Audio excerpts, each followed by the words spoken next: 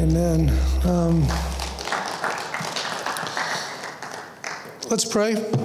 Pray after me. Avinu Malkeinu, our Father and our King, give me eyes to see, ears to hear, a heart to perceive, and the will to obey the word that I hear today in Yeshua's name. Today we're going to be continuing in our series, Thankful Living, and thus the PowerPoint. I don't know about you, I watched it several times and it encouraged me because we do have a lot to give thanks for, amen? And so far we've spoken about Thanksgiving as it relates to contentment. And last week, Rabbi Carol encouraged us to live lives of thankfulness. And this is not to be confused with the holiday of Thanksgiving, which is an opportunity for us to express our thankfulness before God, family, and friends. It is a lifestyle of Thanksgiving, living a thankful life. And today's message is entitled Thanksgiving Overflow, as it is God's desire for each of us to overflow with thanksgiving, because in a sense, Thanksgiving is a litmus test of sorts that reveals our internal condition. Are we happy, content? Do we feel blessed despite the earthly struggles that we each face? That's a valid question, right? That's a heart of thankfulness. Often we think thankfulness is when things are going well, but thankfulness is a condition of our heart. And so it's not uncommon to encounter people who appear, and I'm sure you know some, that like they have it all together on the outside. Everything's well with them. They're financially sound. They look like they have the perfect family. And yet they are miserable on the inside, because it is a spiritual condition to have a thankful heart, and we're going to discuss that this morning. With that in mind, consider this poem. Listen carefully. Today upon a bus, I saw a lovely maid with golden hair. I envied her, she seemed so gay, and how I wished I were so fair. When suddenly she rose to leave, I saw her hobble down the aisle. She had one foot and wore a crutch, but as she passed, a smile. Oh God, forgive me when I whine. I have 2 feet. The world is mine. And when I stopped to buy some sweets, the lad who served me had such charm. He seemed to radiate good cheer. His manner was so kind and warm. I said, it's nice to deal with you. Such a courtesy I seldom find. He turned and said, oh, thank you, sir. And then I saw that he was blind. Oh God, forgive me when I whine. I have 2 eyes. The world is mine. Then walking down the street, I saw a child with eyes of blue.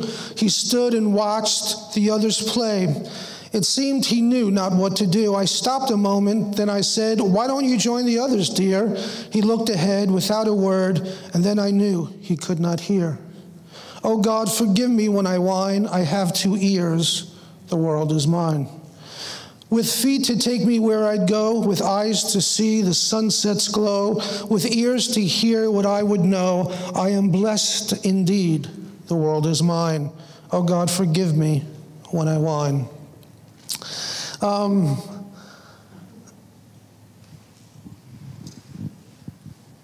Thankfulness is the antithesis of that condition. And so another way to say that is, God, allow me and help me to live a life of thankfulness and overflow.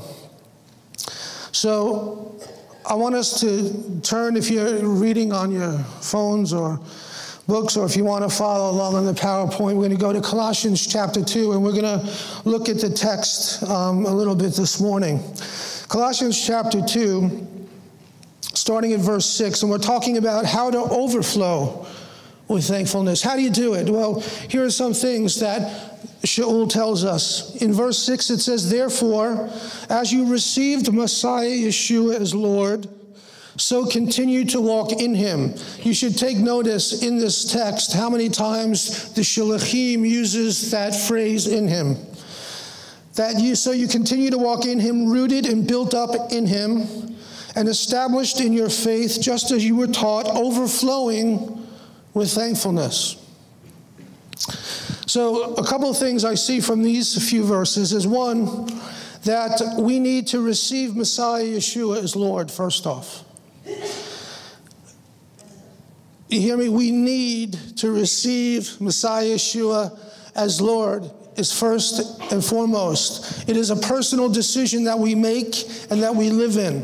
The scripture says, for if you confess with your mouth that Yeshua is Lord and believe in your heart that God raised him from the dead, you will be saved.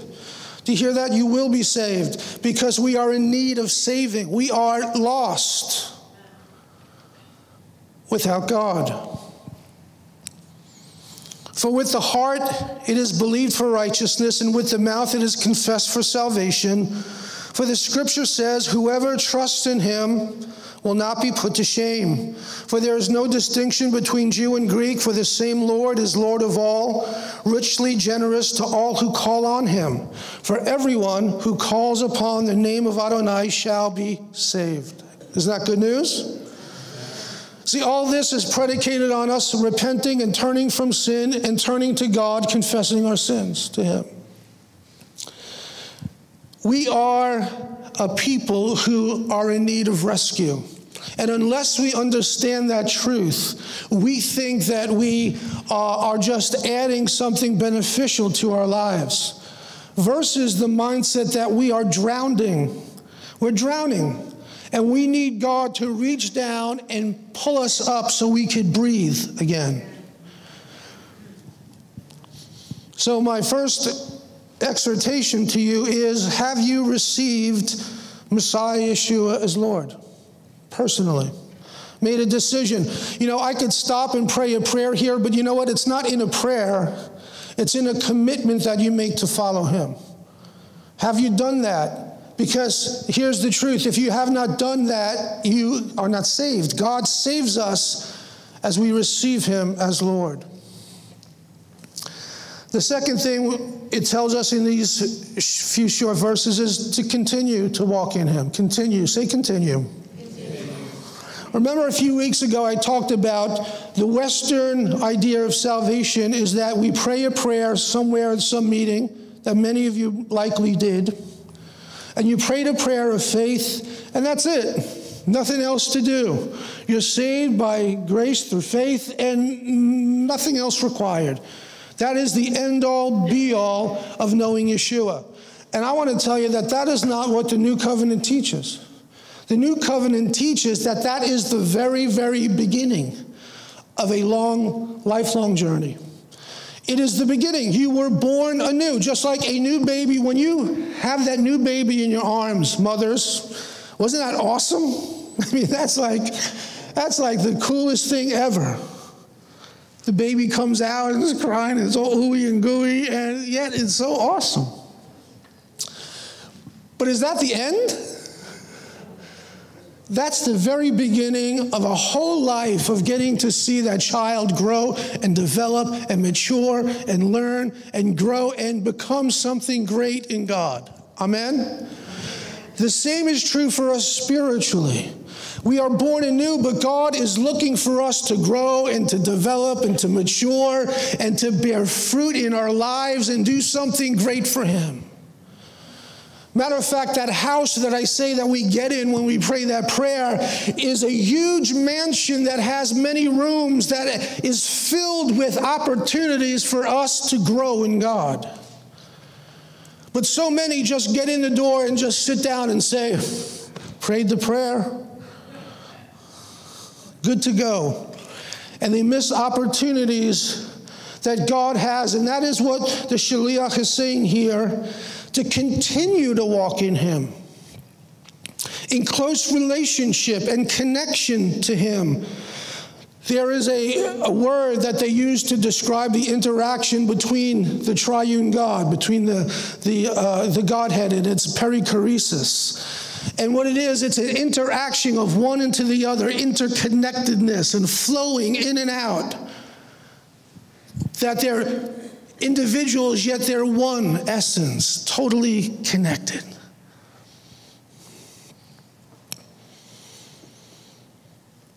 Connected to him. It's like discipleship. It's part of being discipled. Question for you. I like this question because we in the West, we don't have really a mind for it. But just a question for you to consider. Who's discipling you? For a lot of us, it's ourselves. We're discipling ourselves. The internet's discipling us. The TV's discipling us. We're discipling ourselves. The scripture don't really paint that sort of picture of the body of the Messiah. It's a community thing. It's being in community in that someone grows and continues to walk in God.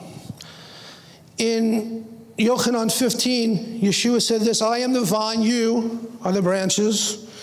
The one who abides in me and I in him, that perichoresis, that interconnectedness, that flowing in and out, just like the sap goes from the root into the branch, and there is a give and take.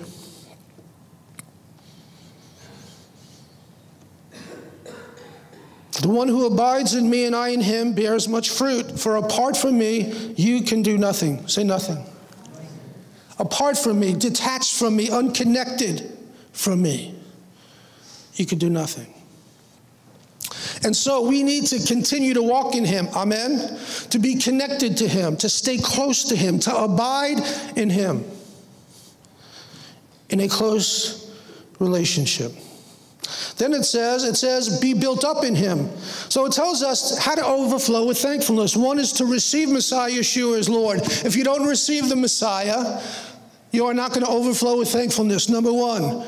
How to overflow with thankfulness? Number two, continue to walk with him if you're a believer in Yeshua. Don't get in the house of God and stop and say you've done enough. No, continue to walk with him. Continue to grow. Continue to learn. That's what a disciple is. It's a learner, a lifelong learner of the Messiah. Continue.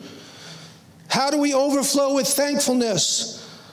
We are built up in him. How? Through prayer, through the reading of the word, through community fellowship. That's how we are built up in God. In Yehuda, otherwise known as Jude, chapter, there's only one chapter, but verse 20, it says, but you, loved ones, continue building yourselves up on your most holy faith, praying in the Ruach HaKodesh. Keep yourselves in the love of God, eagerly waiting for the mercy of our Lord Yeshua the Messiah that leads to eternal life. So how do we live or overflow with thankfulness? We first make sure that we have received Messiah, Yeshua as Lord. We continue to walk in him. So we're not 40 years in the Lord, and yet we're 2 or 3 weeks old in the Lord because we prayed a prayer one time somewhere. Then thirdly, we are built up with him through those disciplines that God gives us in the Word of God.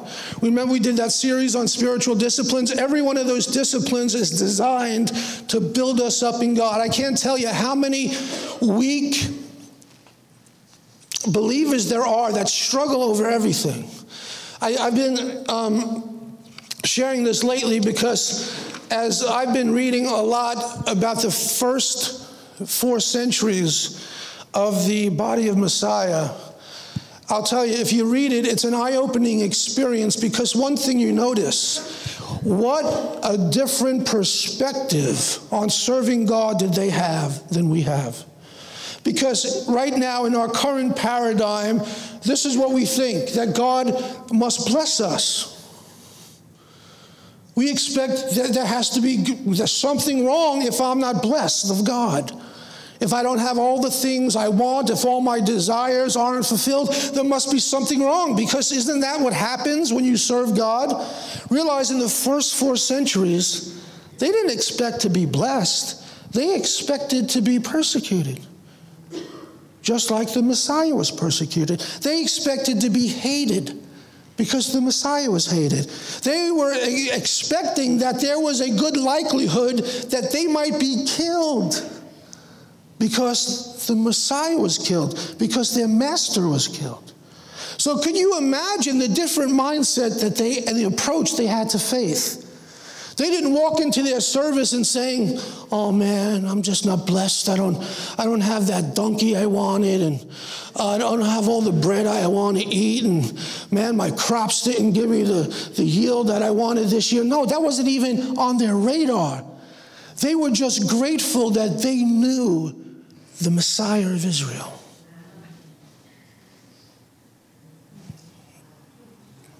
That's it. Nothing added to it, nothing more, nothing less. Just that God revealed that truth to them. That was enough.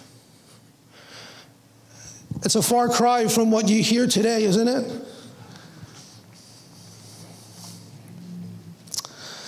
You see, this leads us to a heart that's overflowing with joy and thanksgiving.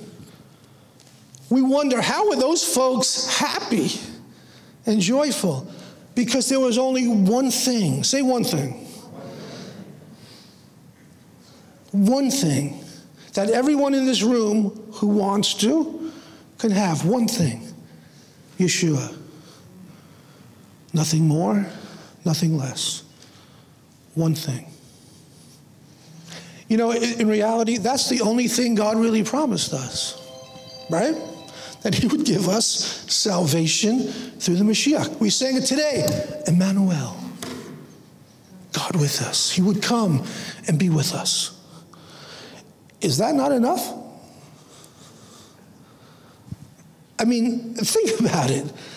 Is that not the God of everything we see and don't see is with us? Is that not enough for us? That's all he really promises. You get to have me with you.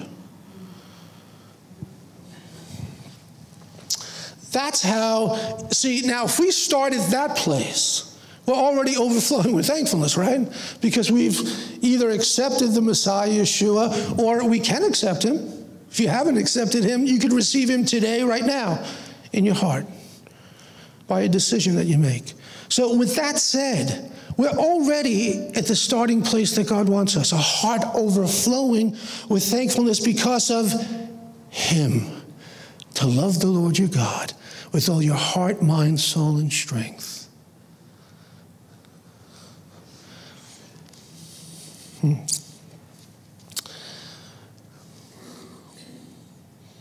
Philippians 4:6 says, "Don't be anxious about anything, but in everything by prayer and petition with thanksgiving." Say thanksgiving. Let your requests be made known to God. Overflowing with thanksgiving. So how to overflow with thankfulness is those four things, those three things. To receive the Messiah, Yeshua, to continue to walk in him, to be built up with him, in him. Right? That's where it comes from. That's how. Second thing is, don't be deceived. Don't be deceived and hear me. Don't be deceived and let a thankful heart be stolen away from you. Let me explain. Verse 8 says this. See, now look what he just said to them. He gave them the how to overflow with thankfulness. Now he says, see that no one takes you captive through philosophy and empty deception according to the tradition of men and the basic principles of the world rather than Messiah. He said, make sure and see that no one takes you captive or deceives you in that area. Don't be deceived into thinking that a life that produces a thankful heart comes through worldly pursuits or material things. Let me say that again. Because our society is under deception.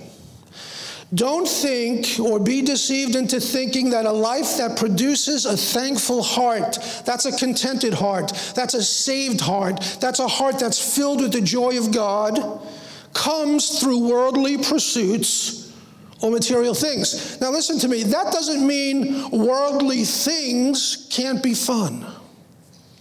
Now, if all you want out of life is fun, well, you can buy fun, right?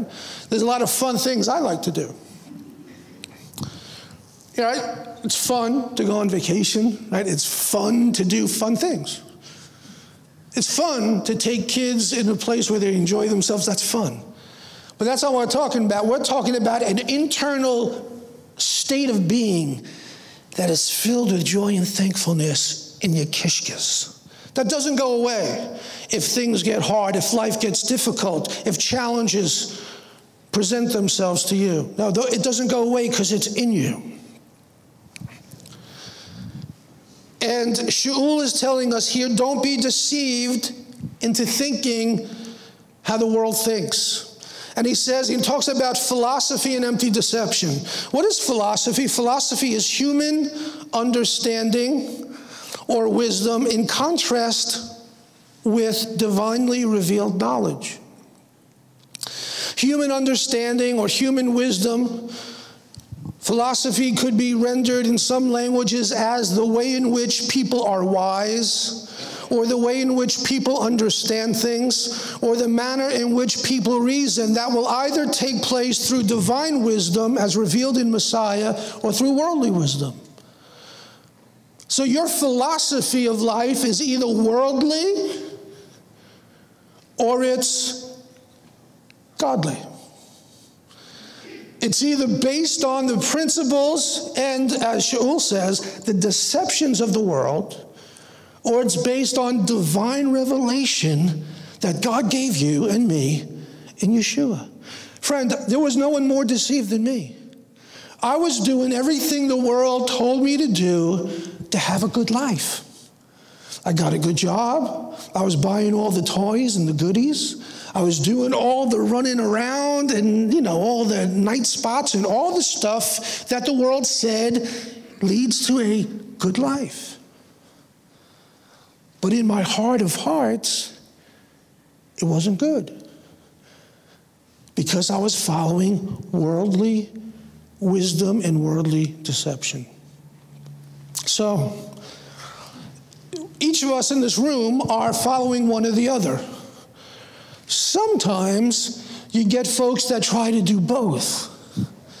Those are the folks that are a little confused because, we got so close. Remember, we just went through and we read about Lot in the Parsha. Remember Lot?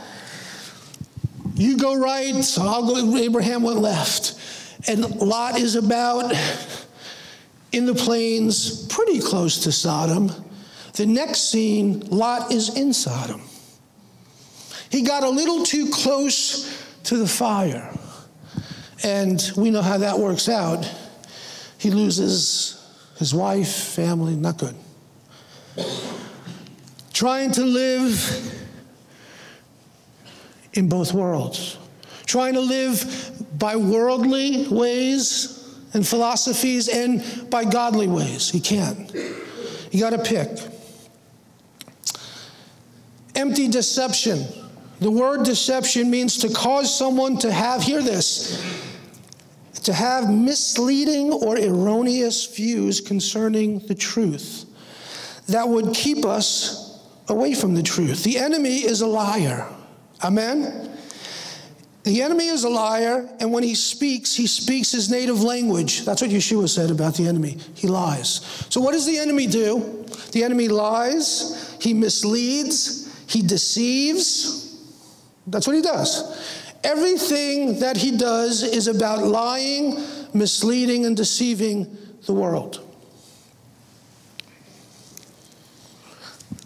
So think about that in a second.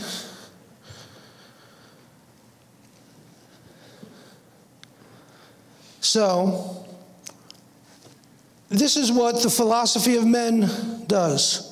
It deceives people into thinking, for instance, that Thanksgiving is about turkeys.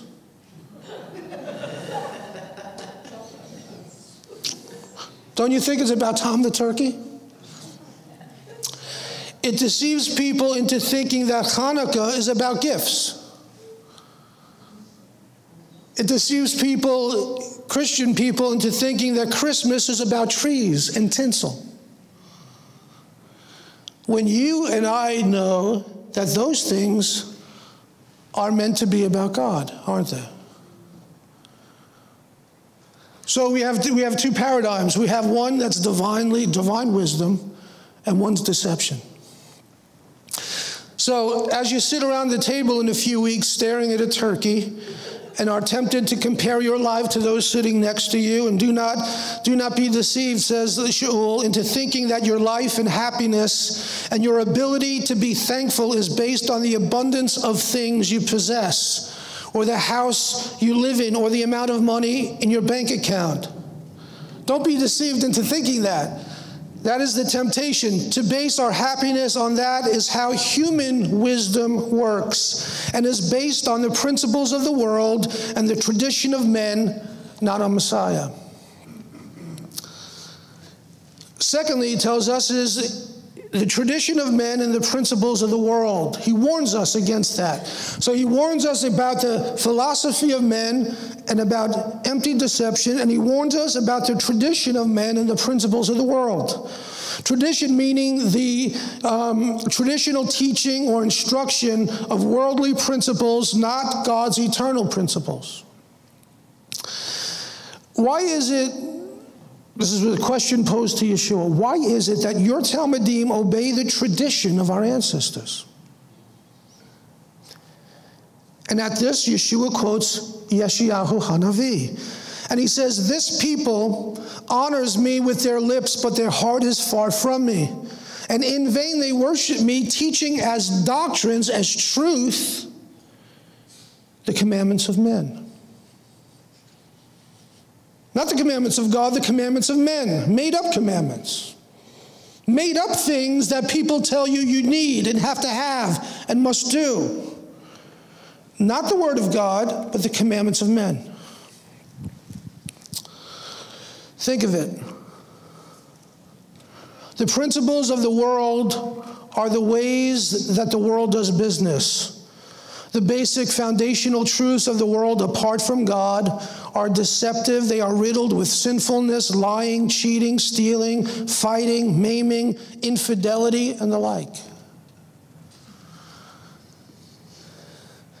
And Shaul says something, he encourages the Kehillah in Galatians chapter 4 by saying this. So also when we were children, talking about in the faith, when we were children, hear this, we were subservient to the basic principles of the world.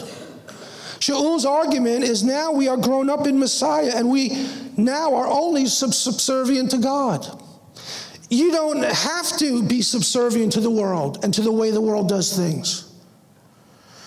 See, the world wants to tell you what to think, what to wear, how to raise your kids, the types of lifestyles that are acceptable, and on it goes. The world wants to tell you what means success and what means failure.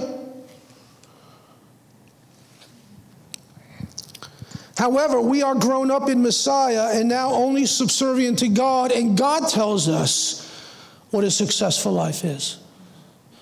A successful life is a simple life. You don't need a lot to be successful in God. To know Him, to serve Him, to love Him. Period. Seek first the kingdom of God and His righteousness. Seek the kingdom of God and two things. Love God, love your neighbor. Two things. That's it. Success.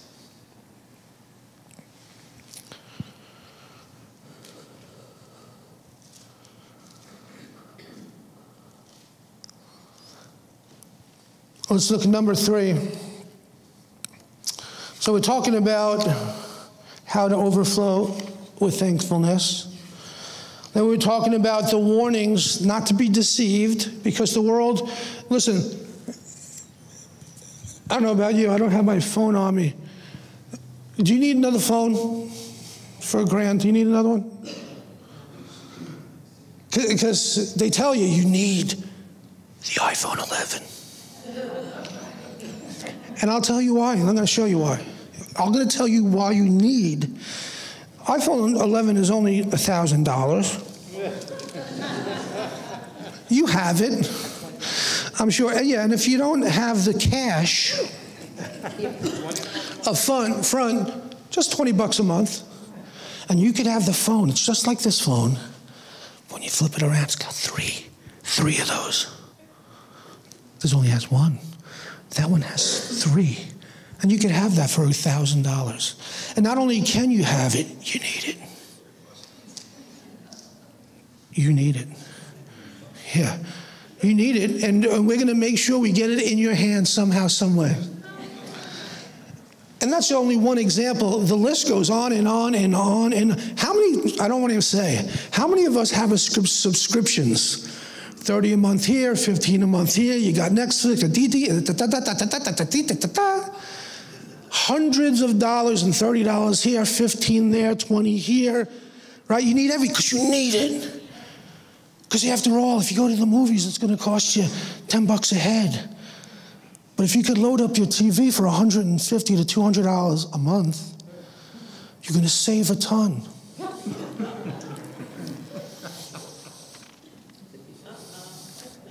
But no, what happens is after you get the TV package, you go to the movies anyway. Because they tell you, you can't wait because the movie's so good. It's not going to come out on Netflix for another 6 months. Get out to the movies. And after all, the movies is a different experience. You get the popcorn and the soda. And yeah, right. I remember when my kids were younger, went to a few baseball games. You got to like second mortgage the house to go to a baseball game. By the time you park and tickets, and then, because the kids aren't interested in the game, they want the popcorn, the peanuts, the Cracker Jacks, the hat, the little thing from the store. It's $300 to go to the baseball game. Because you have to go. If you're a good parent, you're going to take your kid to the baseball game. Hey, what do you think? You're going to take your kid outside in the backyard and for free teach him how to play ball? Why would you do that when you could take them to a baseball game to see the professionals do it? You see that? We are deceived by the ways of the world, the traditions of men.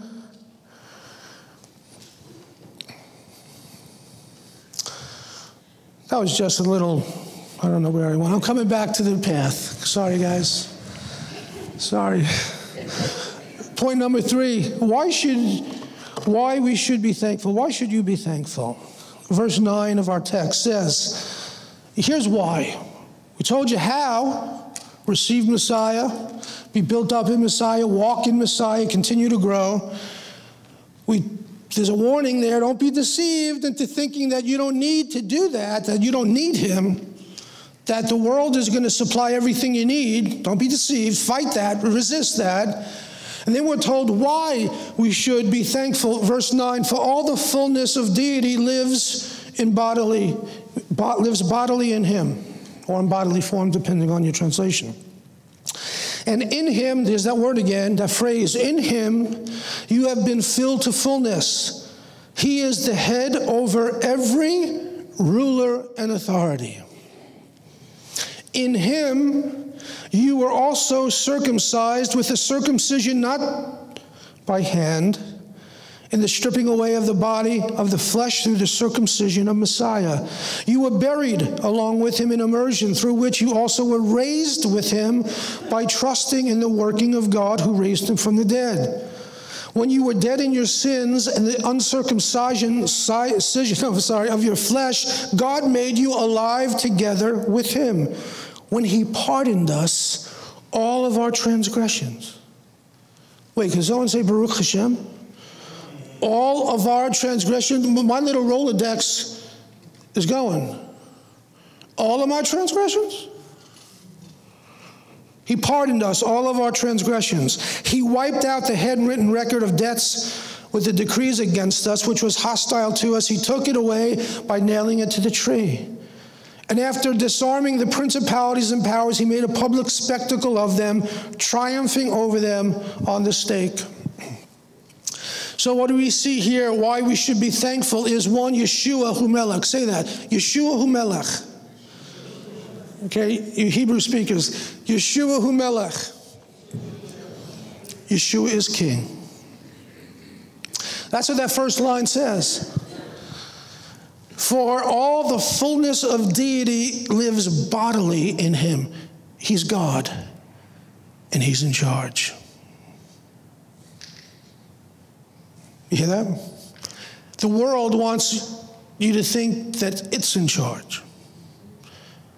But God is telling you, no. Yeshua, he's God, and he's the boss. He's the boss. He's in charge of everything. Man, do I love that. Therefore, Philippians 2, God has highly exalted him and given him the name which is above every name, that at the name of Yeshua every knee should bow, of those in heaven and of those on earth and of those under the earth, and that every tongue should confess that Yeshua HaMashiach is Lord, to the glory of God the Father. Yeshua HaMashiach is Lord, to the glory of God. Yeshua Hu Melech. Why should we be thankful? Because Yeshua is King. Second thing, we should be thankful because you were circumcised. Look at that little list. You were circumcised. That means you have now power over your flesh. You were circumcised. That's right. Why is that important, Rabbi? What's the power of circumcised? You have power over your flesh because before you sinned as a part of your nature. You couldn't resist sinning. That's what you did. You woke up in the morning and you sinned. You sinned with your thoughts. You sinned in your actions. You sinned with your words, imaginations. You sinned. You really couldn't help but sinning because you had no power to resist sinning. But in Messiah, he circumcised us and he removed the control our flesh has over us. And we don't have to sin any longer. We're not in bondage to it. So we've been circumcised. We're dead. Is that a good thing? Yeah, it is a good thing. It is a good thing because when you're dead to yourself and your ambitions and your desire, all those things, you know what's so cool about Yeshua? The enemy comes to him, remember this?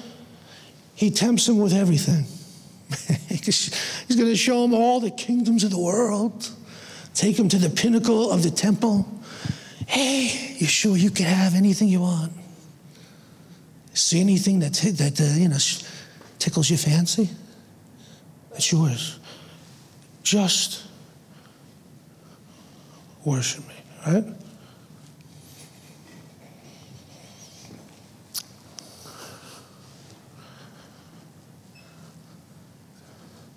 But Yeshua was dead.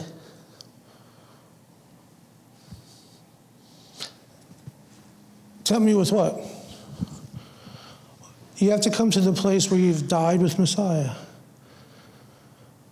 What can the world offer you that God hasn't already given you? What? What can the world offer you that God hasn't already given you? And I'm sure you could come up with a few things. I'm sure you could come up with a few things. But you have to think that through. Are those things really worth it?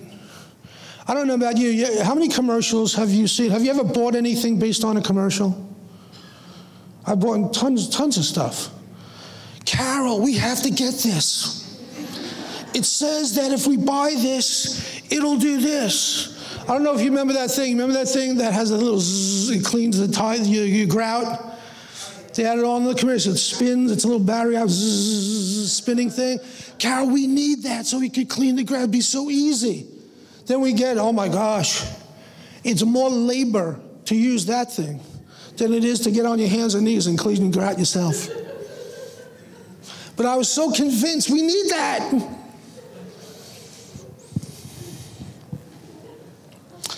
And so the enemy convinces us we need stuff, things, people, because it's going to make us happy. And then we juxtapose that to Yeshua, because what's Yeshua really offering? He's just offering himself. Right? Yeshua is just offering him. So, but Yeshua, I could have this little shiny thing, and that shiny thing, and that shiny thing, and that shiny thing, and God's offering me Yeshua?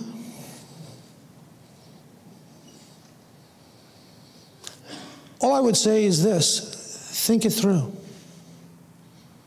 Think it through. Maybe God really does have your back. Maybe God really does know better than us. Maybe God is trying to show us that, there's all that glitters isn't really gold.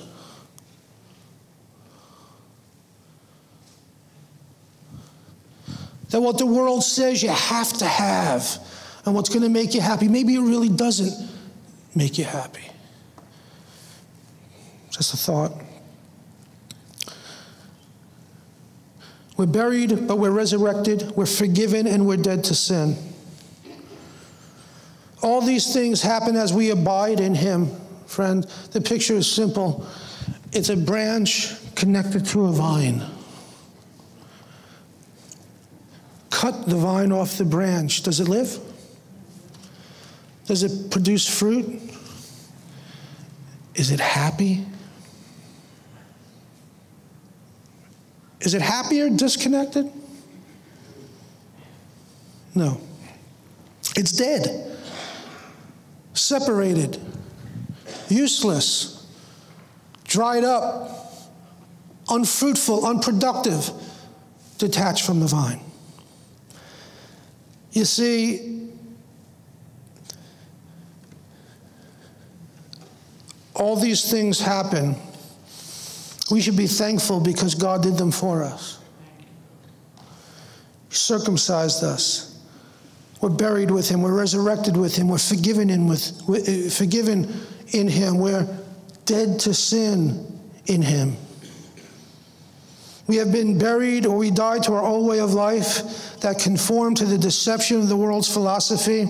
We were raised to life and are now filled with the life of God through the Ruach. We have been forgiven, declared not guilty. Say, I am not guilty. That's true. You're not guilty.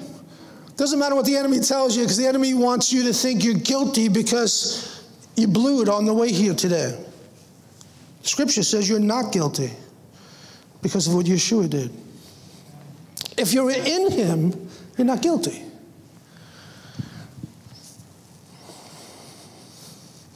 We stand innocent before a holy God, and that's something, I want to tell you. Because we don't even know what holiness is. But the Shaliach Yochanan, remember, he walked with Yeshua for 3.5 years. And in the Apocalypse, he has a vision of Yeshua. Hey, this is going to be sweet. Nice little reunion. I spent years with him. It's going to be cool. Kumbaya moment. Get to see him again. My buddy. What did he do? When he saw the risen, holy God, he felt like a dead man. What? What? Yeah, God is holy, and it's something that we could stand in the presence of a holy God. Don't think that's a small thing. That's what Yeshua has done for us. That's why we should be thankful. And something else, and I said it before, and I want you to, this is a verse worthy of memorization. Sin shall not be your master. God has broken the mastery of sin over our lives. Doesn't mean we can sin. Of course, we can sin. We could choose to sin. But God has broken the control that sin had over our lives, that it has no longer mastery over us. In Yeshua's name. Amen. And then it says, he disarmed principalities and powers. And I want to tell you, we have no clue as to what that even means. We think we know what it means. Oh yeah, I know Ephesians 6, principalities, powers, spiritual hosts of wickedness in heavenly places. Yeah, I know what that means. No, you don't know what that means. One day you will know. One day our eyes will be open and we will see these demonic entities that have been, they're ancient. They're as old as the world, that control peoples and countries, nations, philosophies, that are strongholds. That's why, do you know why God says to love people?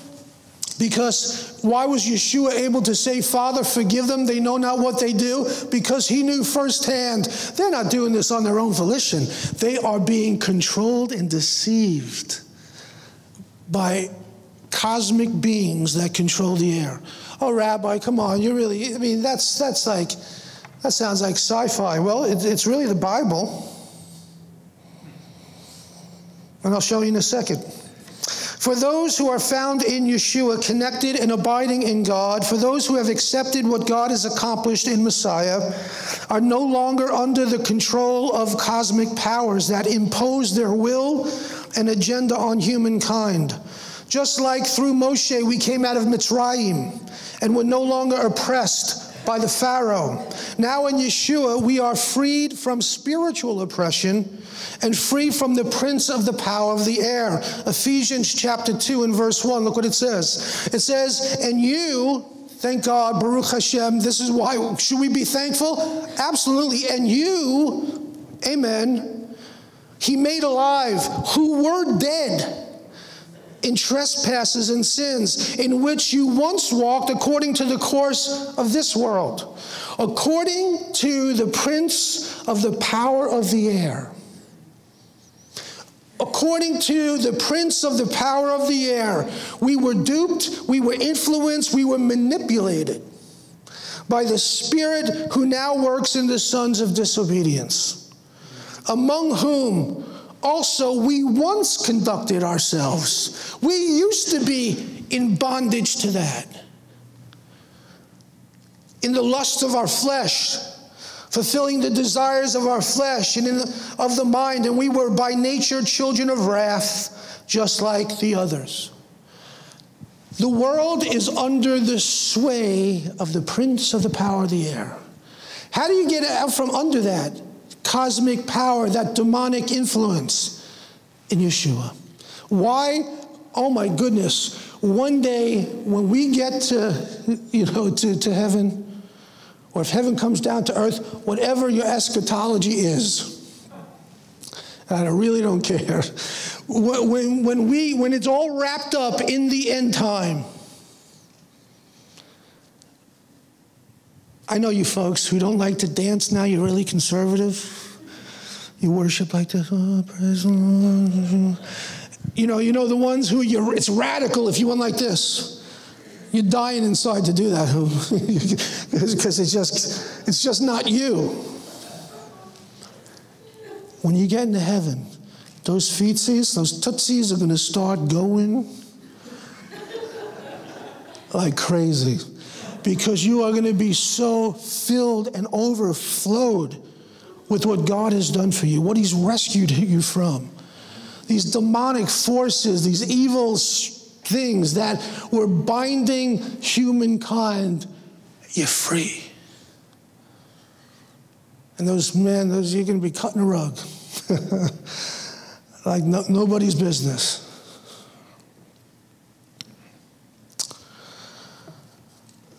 I want to close with this.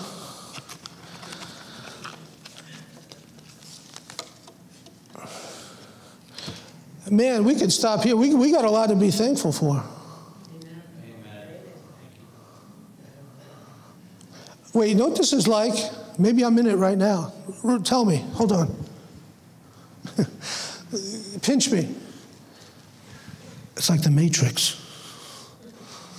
He thought it was real.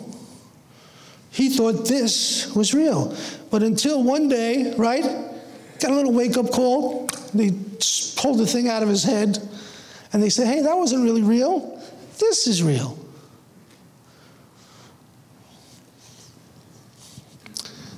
Everyone thinks that this is it. Everything you're looking at, we invest everything. The world system, the devil gets everything out of you. Put your heart, sweat, tears, everything into this, buddy, because this 70, 80 years that you got here, that's all there is. Live it to the full, go for the gusto. Right? That's the world's motto. But it's funny, Yeshua says something else. He says, don't go for that. Go for me. Don't go for that. Why? Because it's not real. It's not real. Or it's at least not the ultimate reality. So here's a little something I found. Walking through a park, I passed a massive oak tree, and a vine had grown up along its trunk. And we've all seen this because I have one in my backyard. The vine started small, nothing to bother about, but over the years the vine had gotten taller and taller, and by the time I passed, the entire lower half of the tree was covered by the vine's creepers. You ever see that? And maybe you have some in your backwoods. The mass of tiny feelers was so thick that the tree looked as though it had innumerable birds' nests in the tree. It was just overtaken by the vines. Now the tree was in danger. The huge solid oak was quite literally being taken over. The life was being squeezed from it, but the gardeners in the park picked it up. They saw the danger, and they had taken a saw and they severed the trunk of the vine. That's all they did. They severed it, and even though the tangled mass of the vine's branches still clung to the oak, the vine was now dead. And that would gradually become plain as the weeks passed and the creepers began to die and fall away from the tree. It was free. How easy it is for the deceptions of the world, which begin so small and are seemingly insignificant, and they grow until they have a strangling grip on our lives, little by little. I know this story because I've seen it many times. Someone comes to faith in Yeshua, boom, wow. It's like a starburst moment, you know, boom, it's amazing. But then little by little, the enemy chips away one little creeper, two little creepers. Little things creep in and begin to strangle the life of God away.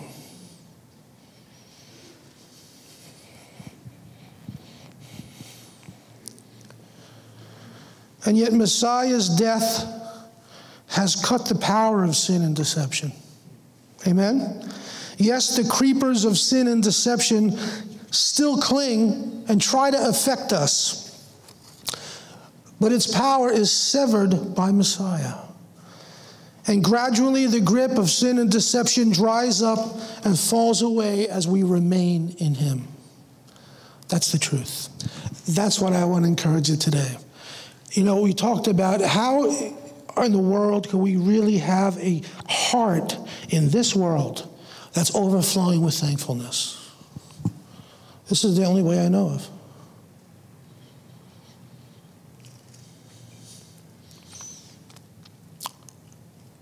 My other option, I'm thinking about me right now, so pardon me. My other option is I could fake it, like everyone else. How you doing? Fantastic. Doing so good. Life's awesome. How are you? Great. Super. A lot of us fake it.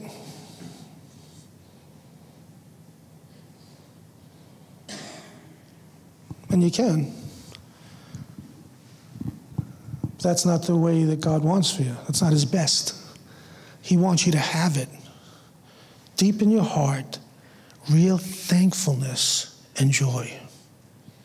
And it can be had. in him. The only thing God, I'm going to promise you something, one thing.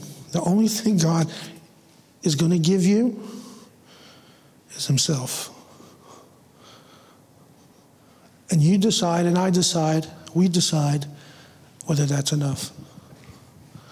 I'm telling you it is. The word, the shaliach, Shaul, is telling us it is. He experienced it. I've experienced it. You've experienced it. You just got to take him up on his offer.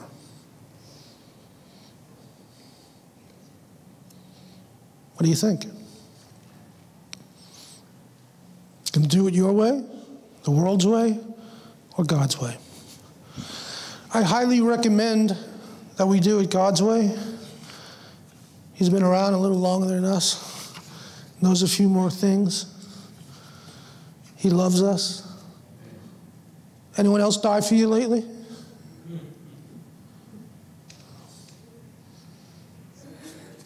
Anyone else get tortured for you lately?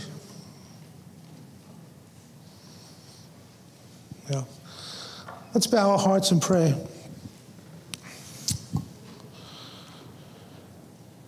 Avinu Malkeinu, our Father and our King,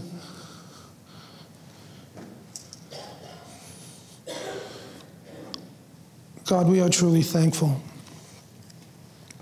Lord, we can see, Lord, the wondrous things that you've done for us. Lord, the things that you've broken off our lives, the deceptions you've revealed, the joy you have to offer, and the true life and peace and the life of heaven, God, that is before us. Father, I pray, God, for every person in this room, Lord, each one, no matter what they're going through, no matter what situation they're facing, no matter what choices they've made in the past, Abba, that they would make right choices today. Abba, that today they would choose, God, to serve you, to follow you, to abide in you, to remain in you, to be built up in you. Abba, that they would be, Lord, on their guard against the deceptions of worldly philosophies and the traditions of men.